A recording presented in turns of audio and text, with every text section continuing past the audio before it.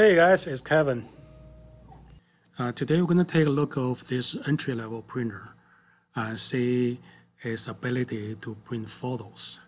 And so we can decide if it's possible to use those printers to print the professional photos. This printer, TS6320, it uses 5 cartridges. It's your typical KCMY. K is black, those for the photos. And then it has a PG black, which is a pigment black that's used for text.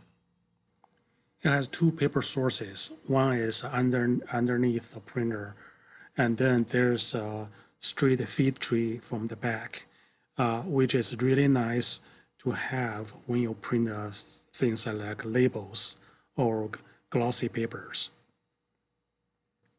We're going to compare this printer to an entry-level professional photo printer, which is Epson Surecolor P600. I know it's not a fair comparison because P600 is about 10 times more expensive than this little Canon printer.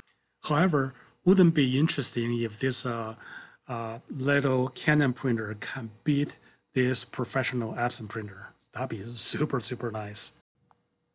Those professional printers are pretty intimidating. Even for the black, you get 4 blacks. You get a matte black, you get a photo black, you get light black, and a light black. So those would be pretty super nice, smooth grayscale. And for the color, it's kind of okay. It's I have cyan, light cyan, magenta, light magenta. Out of the box, the Canon did pretty well. We just did a basic installation and go click print and print this photo. If you get this photo to your grandma, she's not going to complain about the color at all. For those budget printers, Canon only gives only one ICC for everything. So let's put that ICC on, see if going to improve this picture a little bit. The ICC profile name is called Canon AG2005. It should be installed automatically from your installation disk to your PC or Mac. However, Canon, they don't tell you you can use it because they probably don't want you to print photos with their printer. Anyway, so the right side is with ICC. You can see her cheek is redder. She looks more like a real person than vampire.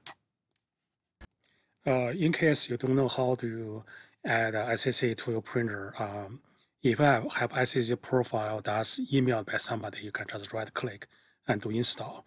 And for this, it's already installed, so you can just pick any picture and go print. And don't worry about this.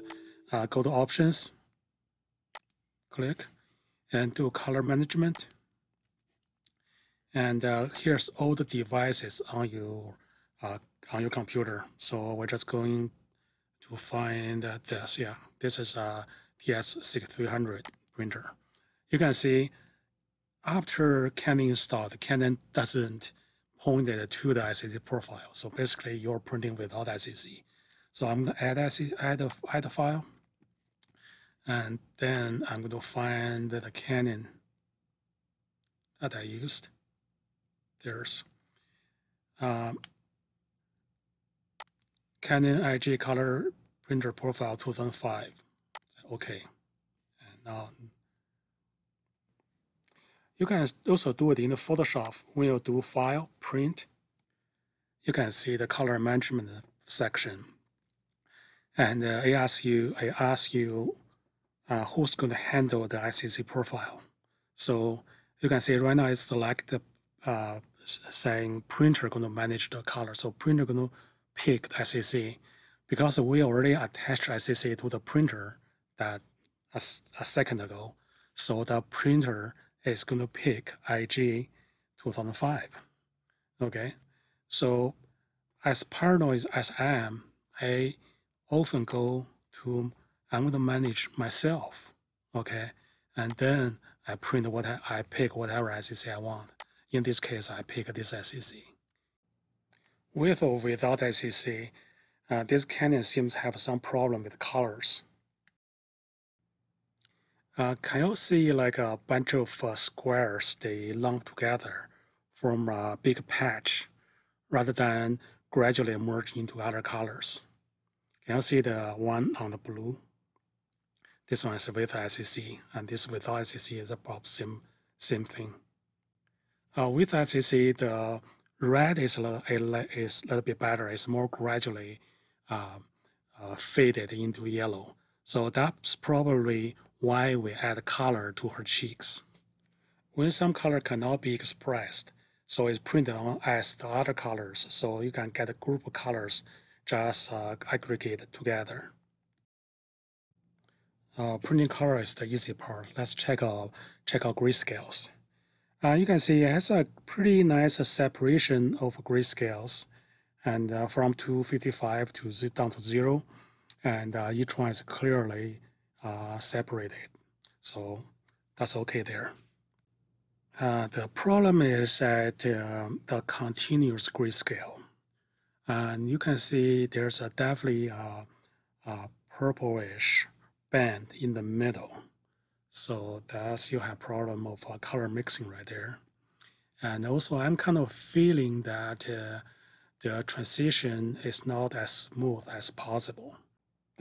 It's really hard to describe. So if I just look at it, I get white, I get black, then I get something in the middle. I'm kind of have three things here, not a gradually change.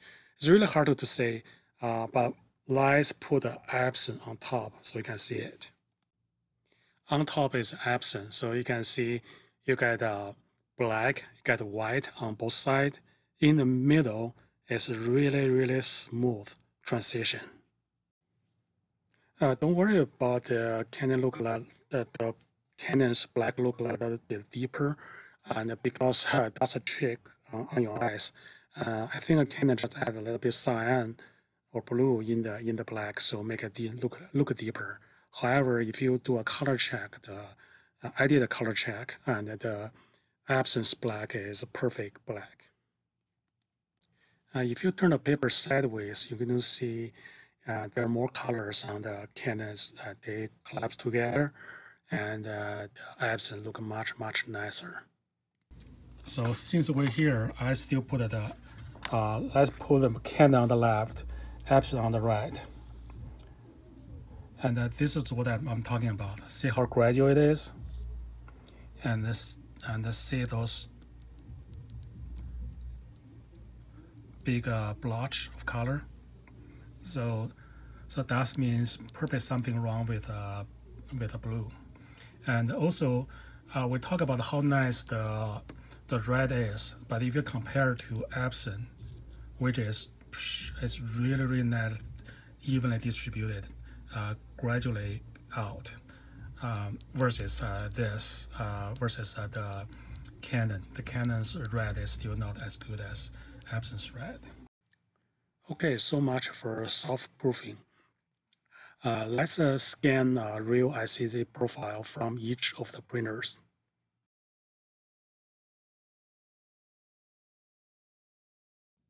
Okay, let's plot the data from both printers. I'm using a CIE lab plot. I assume everybody familiar with it, and let me just go over it really quick. We're going to put all the colors into a three-dimensional space. Vertical axis is the L-axis. It's from a very light, which is a diffuse white, to the bottom, which is really dark. So if color is on the top is lighter than the color on the bottom. Okay, imagine your 0 is here. For the A-axis, as a color towards the left is greener. If a color goes to your right, it's more magenta. So from green to magenta, for the A-axis. So for the B-axis, if it's towards the left, is blue. If it's a color more towards your right, it's yellow. So basically, this three-dimensional structure capture the color and capture the lightness. And this is all the colors that Epson P600 printer can produce that we put in this really nice three-dimensional space. And we call it a gamut plot. And if a printer is produce a smaller space, that printer is not worth as much as the printer can produce a larger or deeper space. Let's load the Canons. This Canons, you already can tell it's a little bit rounder than the Epson. Epson is kind of a lot longer than this. If you forget, this is what Epson look like.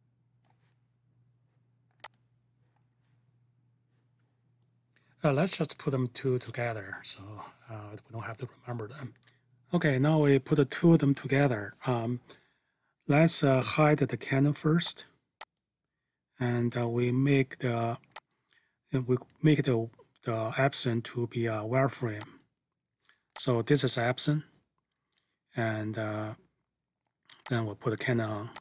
Okay, all those wires that you see is the color that Epson can generate, but Canon cannot. You can see there's a big, huge space here in the blue and the cyan section that the Canon cannot generate. So it's not only the color can generate in terms of deepness. If you look at the vertical L-axis, there's some place that Canon just cannot go. So there's a big chunk of color missing from this series of Canon printers, which I would not recommend this printer for color printing. So what can you do if your color is this bad? Actually, guess what? Canon is making a blue cartridge. Okay, it's a blue CLI 8281 cartridge that you can use in this series. Those printers have 5 colors, KCMY and PK. They don't have a slot for this one. Only a few models, they have a blue slot for blue cartridge just to fix this problem. It'll be interesting to see if you plug that blue cartridge in, what the ICC will look like. Will look like a bird, will look like a plane, and interesting. So maybe if I have money, I probably get another printer that has this blue cartridge, and that'd be really interesting to see how much Canon corrected, and if that can be comparable to the Epson printer. Okay, I hope you enjoyed this video. Visit us at www.bchtechnologies.com or locally at Greensboro, North Carolina. Cheers!